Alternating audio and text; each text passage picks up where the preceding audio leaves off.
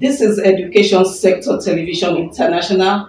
It is good to know you are out there, and I'm saying good afternoon to you all. Today, we are having another episode of our institution's values and culture. And right now, I am inside the office of the rector of the institution called Yaba College of Technology. And before me is Engineer Dr. Ibraheenm Adedotun Abdul. Good afternoon, Doctor. Good afternoon, ma'am.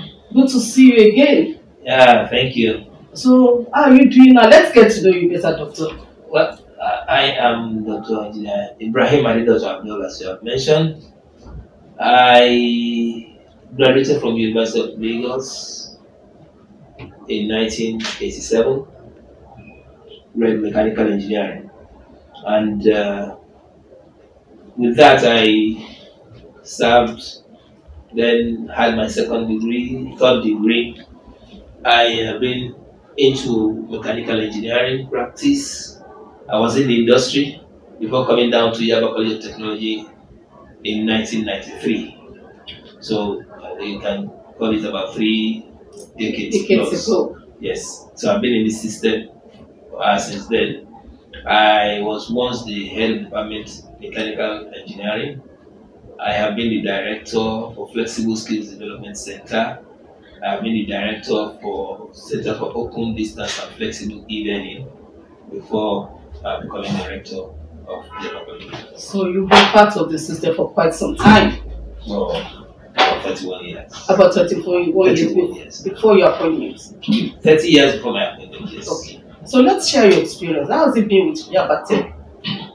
Well, I think I was passionate that I got what I wanted then, because I know when I was leaving the industry, I wanted to bring the industry experience to the coming generation, and it's been fulfilling all the while.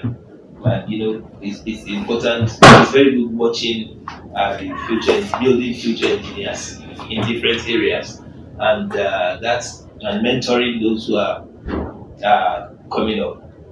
In fact, one of them just came in today. He is working in Italy, and he just said, "Look, this is what you thought." An old student of the school. An old student, one of my students. We were discussing how he found very useful and handy all those things I taught them, while he was a student, and he's now talking about how he is going to give back to the college. What was his opinion? Well, let's share it. Well, from his opinion, that the hard way that I made him and some others to go through that time, learning new things and going through new packages, because then by the time he came on board, I was just fresh from Japan. Then I introduced them into most of the software I gave him to study. He said, "Look, he still has these SolidWorks, he's still working on them. They are what is fetching him his livelihood now." And he's always very. He was able to acquire some skills, of course, before stepping out of the institution. College. And and unlike what many of them will want, a quick way out, give me area of concentration, learning not to understand, but just to pass. And that was the difference between those of them who are very passionate about learning and those who just want to get away quickly. Read and graduate. Yes. So we were sharing those ideas. So I said, one of these days I will put you online with my class so that you can tell them what we have been telling them. Doesn't mean you still lecture? Of course, I still have a class that I take, and I said I will put him online so that he can, inspire some of those students that, look, this is what learning is all about, and this is, if you are passionate about it and you get what you need to get, the sky is not the limit. So it's on, and many of them like that. Like that. Beautiful. I'm happy to hear that. Thank you. So let's go to the next question, sir. When you were appointed, we in the media, we all know what you told us. You were very obvious about your 5-point agenda, that as you step in this and this are the things you would like to do. You even gave it an acronym, ERECT. I have before me your 365 days card. In fact, I would like you to start telling me about them as your achievement. Maybe you want to start with industrial collaborations. Well, industry collaboration is one thing that is missing in our life in this country. Could that be the university and industry, or Yes, town and gown? Town and gown. Okay. You know, we pay lip service to the town and gown dichotomy, and it seems as if we are all happy with that dichotomy, and nobody is doing anything to solve the problem. The town exists on its own, the gown exists on its own. Nobody is doing the marriage. I usually, when I have meetings with industry representatives, I tell them, look, we don't wait for you to come. We are ready to go to you and make sure that marriage happens. And I'm happy we've been having so many of them. We first set up what we call industry advisory committees. Okay. We started with industry advisory committee on ICT skills. We now introduce industry advisory committees to all our schools, all our faculties, whereby we bring on board industry experts to discuss curriculum, resources, pedagogies on how to ensure that we give you what you want in the industry. So you won't come out and say our products are not fit for the industry. Okay, what is it that you want to ensure that they have, so that we can put it in our training curriculum now, and then ensure that our students have what it takes. Did you get their cooperation? And we have been having their cooperation. So do you want to mention a few of them? Okay. Tomorrow we are having a graduation ceremony. We call it, we have skill for telecommunication industry. We have some gurus in the telecommunication industries. We partner with them, and our school, our students are having 3 months training on the hands-on that they expect them to know. So we have some of our students that we set for that. They are going to have their convocation. Their graduation tomorrow for that training. Currently, 25 of our students are in China. As we speak? As we speak. For an 18 months hands-on training also, in collaboration with CIG Motors. Those who make GSC Motors. Oh, that sounds interesting. Yes, they sponsor these 25 students so as to have hands-on experience in modern auto mechanics and AC. So that one is going on. We have what we call workplace learning center at Computer Village. However, we're talking about skills and hands-on. It's not only the formal sector that you deal with, even in the informal sector. The town is in the industries, right? The town is also on the streets in the informal areas. Take Computer Village, for example, the largest computer village in Africa. So a lot of things are happening there. So we went into the computer village. We partnered with the master crafts people. We gave them training on how to train. There is apprenticeship going on in the industry, and a lot of training, skills training, even though without the rudiments of the theory. So we partnered with them. We trained them for some time. That training was sponsored by a company in Canada. Okay. After that, we now send our students there on industrial experience. Oh. So when our students have 4 months sideways, they will go to those master crafts at Ikeja for computer training, computer repairs, mobile phone repairs, GSM repairs, web application development and so on. And that has received a huge support. Tech Fund has supported us twice with a huge amount of money. And with that, we are setting up what we call workplace learning center. We rub minds. We train them on theories. They will train our students on practicals, and then the cycle continues. We even bring some of them to campus for entrepreneurship development training. Some of the master crafts there, yes, they come to campus and train our students. So our plan is to expand this to cover other skills areas. We are planning next is to go to audio engineering, where a lot of machining skills are there, welding skills are there. We want to have a center there, and then our students who are doing mechanical engineering welding can also exchange, knowledge. So when you're talking about the town meeting the gap, we are doing a lot in this area. We are really next month, CIDN is coming to campus, the Chartered Institute of Nigeria, to continue this down collaboration.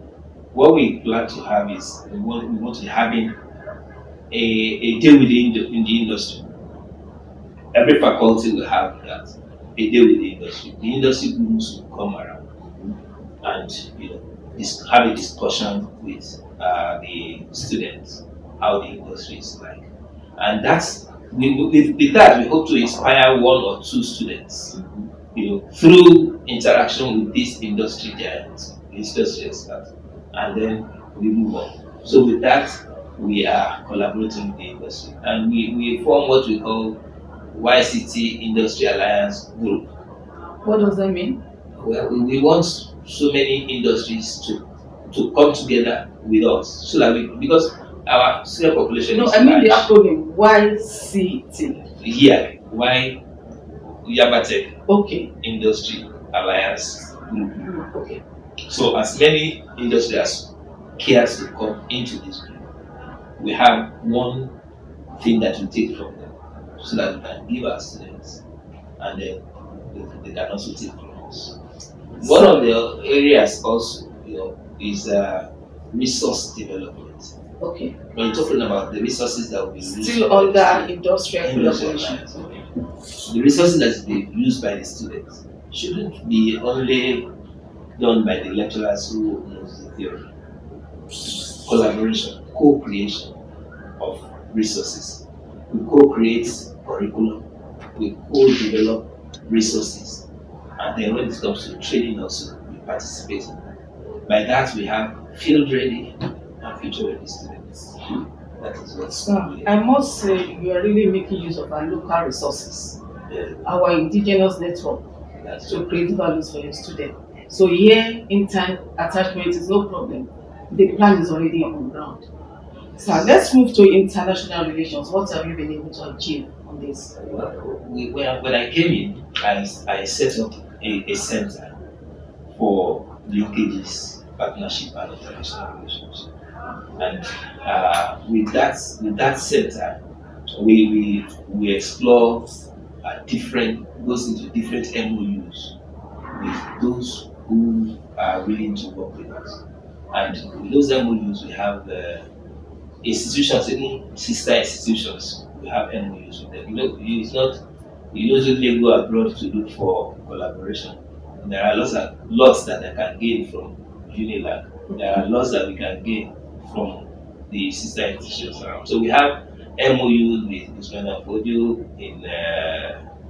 in Sokoto universities, and then so we set up so many collaborations so that we have staff exchange, student exchange, through those collaborations. Also, and all of these, they are ongoing. They are ongoing. And we are even expanding them with Chinese institutions. Now we have about 3 memorandum of understanding, and we have exchange staff with about 3 institutions. I will also built to be in China again also in September for another similar collaborations. So we are partnering, as we are partnering with institutions in Far East. We also have institutions in Germany. We have Karlsruhe University in Germany. They have been here, and we have had some project exchange with them. The University of Northampton, and so on and so forth. So that is what the international department does. Expanding the frontiers, looking for opportunities for our students also to have exchange program and internship outside the shores of this country. And with that, and we are still not resting in that. So it is not a matter of we are going to do. It is right in ongoing? Right ongoing. Today we still have a meeting with some Chinese partners who are collaborating, facilitated by National Board for Technical Education. We have 2 Chinese institutions also that are interested in partnering work. On Monday, I was with the University of Lagos, in their collaboration with the US. The US Embassy was there. We are also in that loop, studying the partnership in frontier. We became a member of Commonwealth universities, so that we can have association of Commonwealth universities, so that we can enjoy what comes with the collaborations over there. So those are the areas we are. It seems you talk about the institution collaboration, or is that another subtopic entirely? No, it's part of collaborating nationally and internationally. Okay. So then let's go to your outreach program. Well, we want to give back to our community. So one of the areas by which we give back to our community is to ensure that we have a very good relationship with them, and even make sure that we have some benefits for them. So one of our international partners, which is called Adedotun Eye Foundation, based in Ghana, through them we were able to get free eye outreach and cataract surgery. So they treated about 4,000 twice now, in December and in June. They've been here in the country, in the college. We have partnered with Yaba LCDA all the time, so that we have environment. We have been able to reach out to them, and many of them express satisfaction. They carried out operations, cataract operations, for about 400 each time they go, and we've done that twice now. So we are doing that to interact with our community, and that is. So we want to do more with many other programs. That's what we've done so far. Star, sincerely, I'm still interested in your achievements, because under 365 days, I am beginning to feel, we still have leaders like this in Nigeria. So let's go to your sustaining academic standard and skill empowerment acquisition within Yabatech under 365 days, Doctor. Well, we increase the number of skills training centers, because it's one of our major areas, and it's one of the, when you see the currency in the market today, skills is a very important one. So we have what we call skill development centers, where we carry out different skills training for our students. We also have Alakija Skills, Vocational Skills Center. We have the TETFund Center of Excellence on Skills. So what we ensure is that the skills development are prioritized. And apart from that, when you're talking about hard skills or technical skills, we also don't have to lose sight of the soft skills. So in the soft skills area, we will introduce a compulsory course.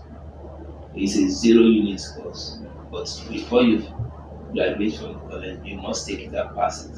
Across the board. Across the board. And that course will begin from next semester.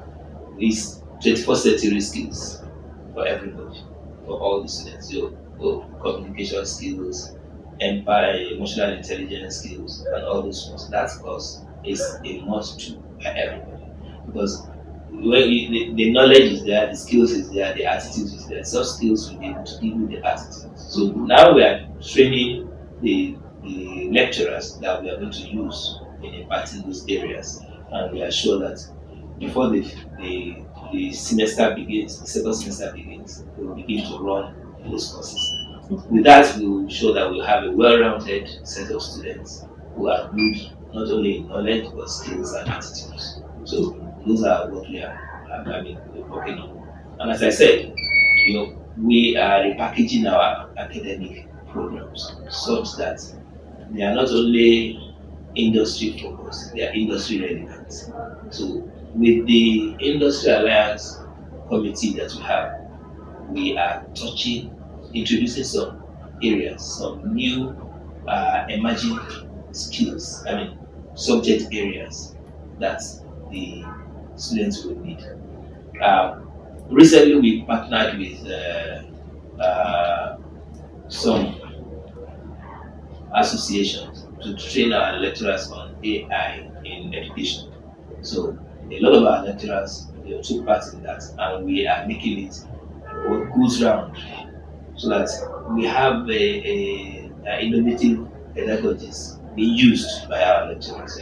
Gone are the days of dictating notes and all these things. We want our lecturers to use the language of the day in teaching the students, so that you will get the attention of the students. They will rote learning is not what they need. What they need is to be able to get enough passion to and be a better version of themselves. So that is what we are doing on Dance Academy. It is becoming more interesting, Doctor. Yes, let's look at your research and development. Have you been able to access any form of grants in recent times? Well, it's one of our priority areas in that, because we have a lot of ground to cover in that area. So when I came in, I unbundled our research center. Then we had only one research center, we call ATI, Applied Research and Technical Innovation.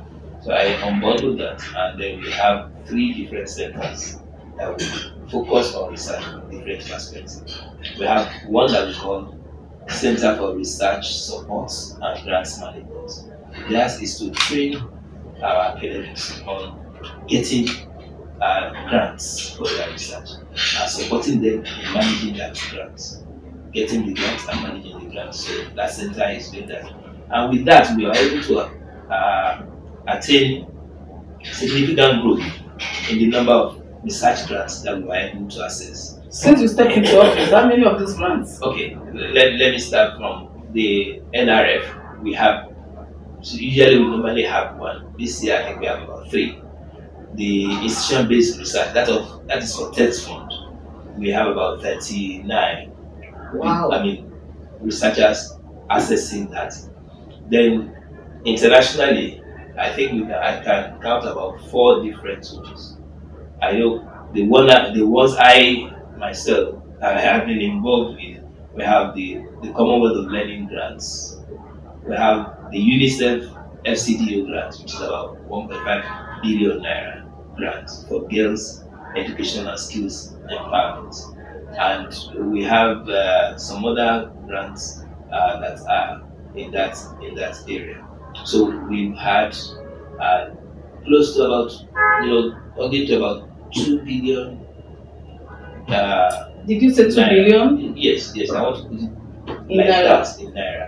In terms of research grants that we have access. So under your 365 days. Yes, we don't need to go through that. But apart from research grants, we are also focusing on endowments. The previous council, led by the current Attorney General of the Federation, he was the chairman of our former council. He launched during his time a 50 billion endowment for the college. So that 50 billion endowment launched at that time, we now started working along that line. And so far, within the space of time, we've gotten something that is very appreciable. A remarkable amongst them, let me mention 2. Others are still in the offing. We have the Falawiyo Entrepreneurship Center that was donated by Batunde Fajimobi. You know him, he's a very prominent philanthropist in Lagos State. He donated a 3.5 billion edifice which we have laid the foundation and we are already working on it. That in itself is an entrepreneurship center in the college. Yeah, at Yaba. Yeah, at Yaba. Additionally, we were able to secure with him agreement on having a green campus, an autonomous green campus for Yaba College at Snake Island. And that will be about 150 acre parcel of land. Is it acquired? We are discussing, we have finally, sealing all the necessary documentations to be able to. He has, given us his commitment, and we are already working on it. So that is also another one. And with that, we have gotten a commitment from Lady Doja Otedola also for hostel at Epe. I have a campus at Epe. So through our interactions with her, and she has also committed to giving us a hostel at Epe. So because candidly, Yaba College of Technology is 77 years old. We are at the center. We are at the center in Lagos.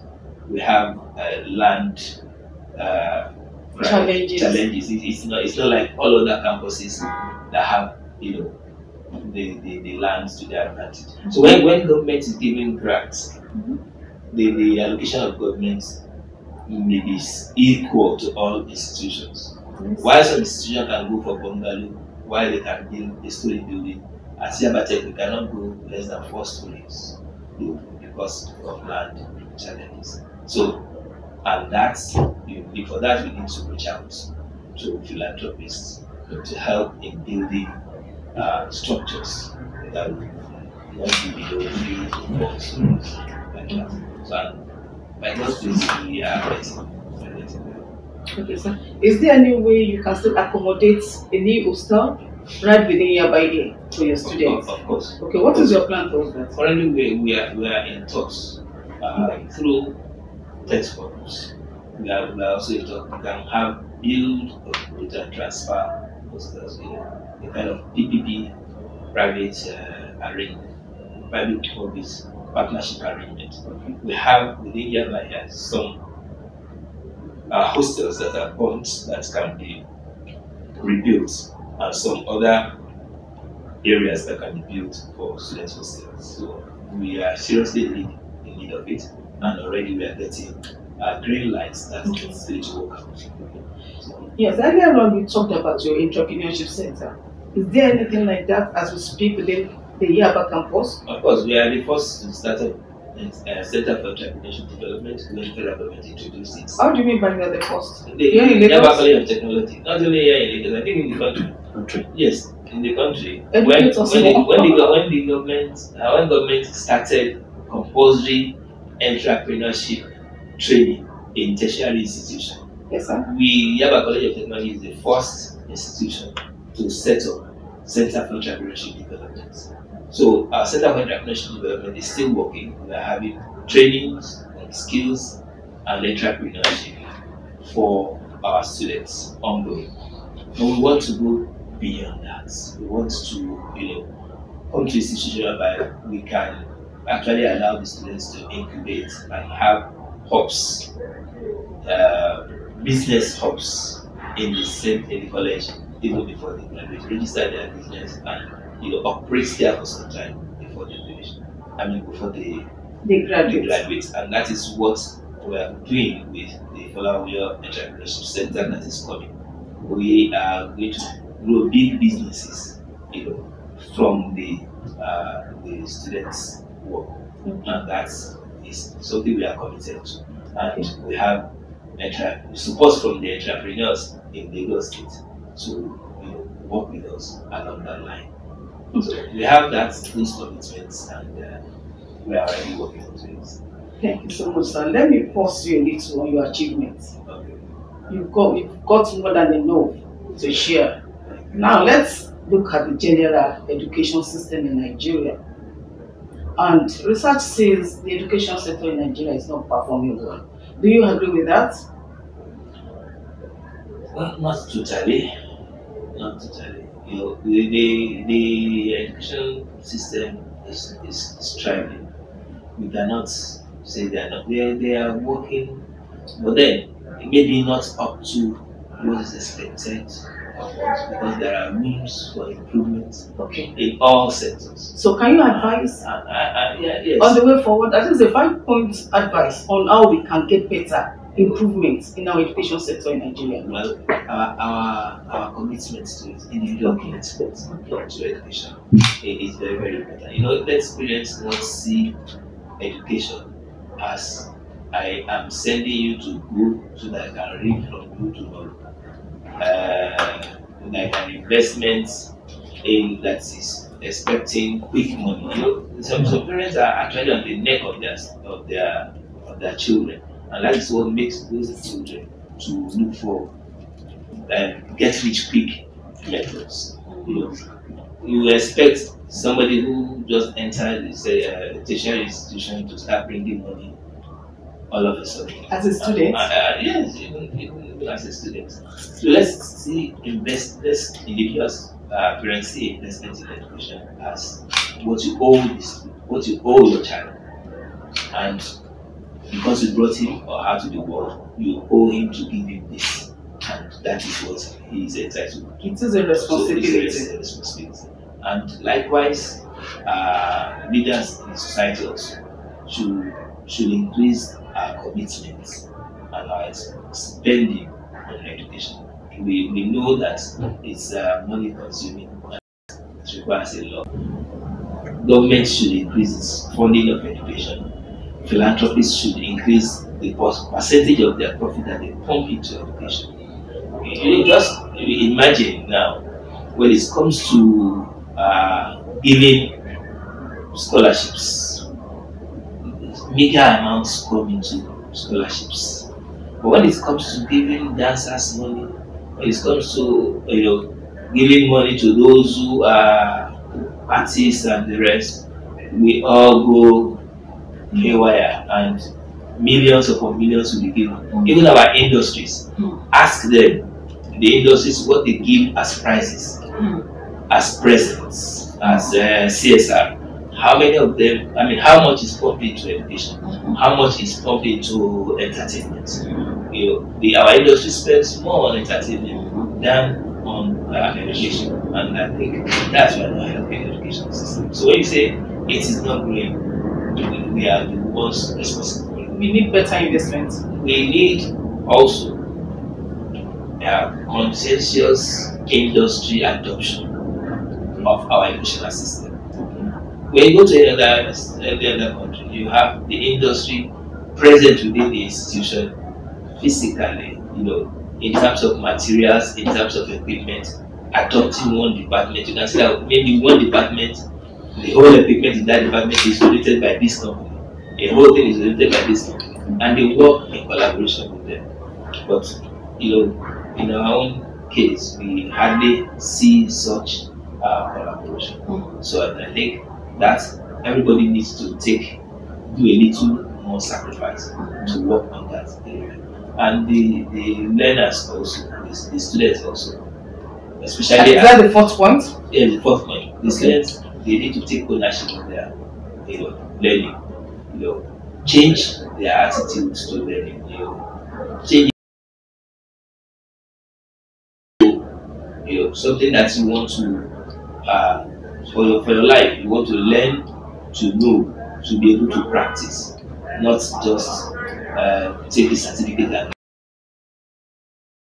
pay more emphasis on having the skills, rather than just having the certificate. If some students, they don't mind, don't teach them anything, just tell them take the certificate and go.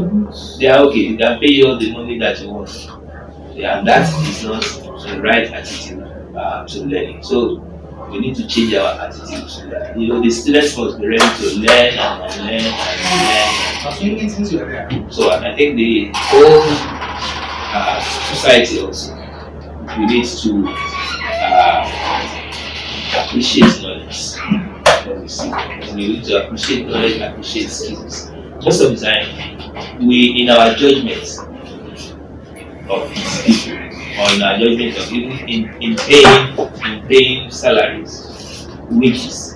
We try to underrate those who are skilled and give prominence to private certificates and what's it called. So I think the community totally need to do a lot of things to help education in this country so that we can achieve what's to achieve. Thank you so much, sir. You still have to answer the fifth question. The fifth, give us the fifth point. Well, I mentioned when I say the society, I'm talking about the philanthropists. You know, we are saying we are 77 years old. Our equipment are dilapidated. We need to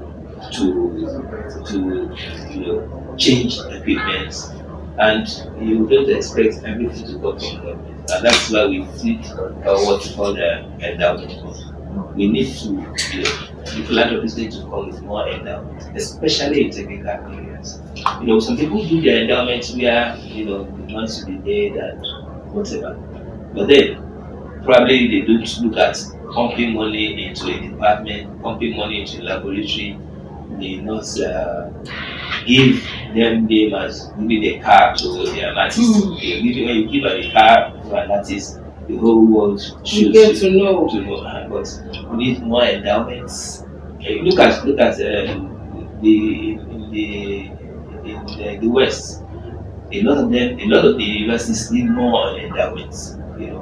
Endowments can even help pay off the tuition fees for some students. And I think we are coming to that area soon. But we need more of our rich people coming to the aid of our institutions to allow them to. Thank you so much, Doctor. I just have one or two more questions to let you be, and that is the progress of your Engr campus. How far with it?